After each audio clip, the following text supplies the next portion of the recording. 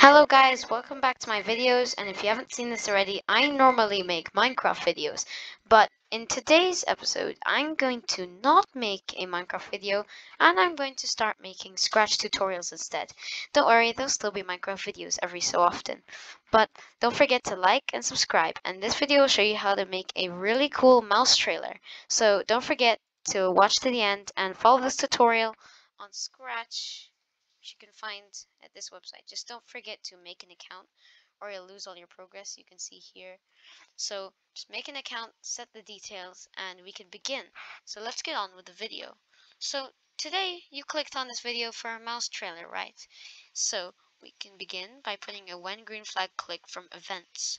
Then put a forever loop, and then go to motion and put a go to random position and change it to go to mouse pointer.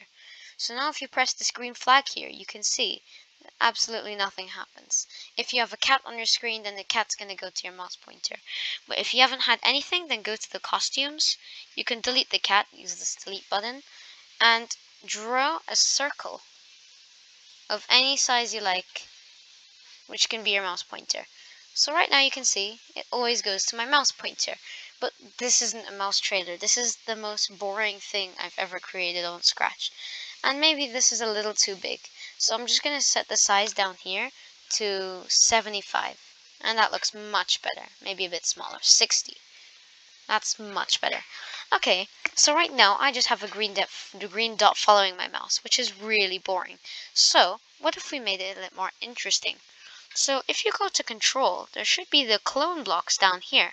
So bring out a when I start as a clone and put a create clone of myself over here. Don't forget to put that or else this is all messed up. Now up a bit, you should find there's the repeat 10 block. So put it under the when I start as a clone and put a delete this clone after. It should be all orange. So now if we try this, it should make a trail of green dots following you. Don't worry if this is not green.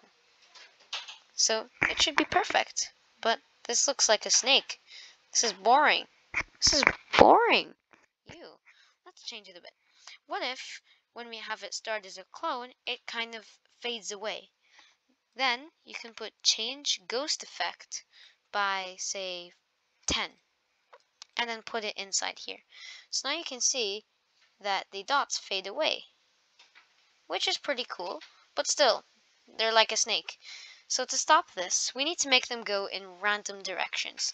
So you need to point in direction 90 under here, then go to operators and put a pick random 1 to 10 and change that from 0 to 360, which means that it can point in a random direction from 0 to 360, as you can see all around the circle.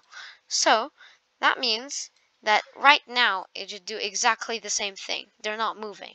So to make them move, drag a move 10 steps under here. And now you should see it's a lot more interesting. Let's change it something smaller, 3. And now they kind of spread around. And if you wanted rainbow dots, then that's easy enough to do. Just put a change color effect by 5. And now you can see they kind of become blue as they fade away. Maybe 10's better. They become pink. So I hope you liked this video, and this is probably the most simple thing you've ever created. And just before I leave, you might think that there's not enough circles. So if you want more, then just duplicate this, and you can have more circles. You can see there's double as many. You can have as many as you like. Just don't exceed 5, and then you'll have a nice mouse trailer. So I hope you liked this video, and don't forget to like, subscribe, and share. And I'll see you in the next one.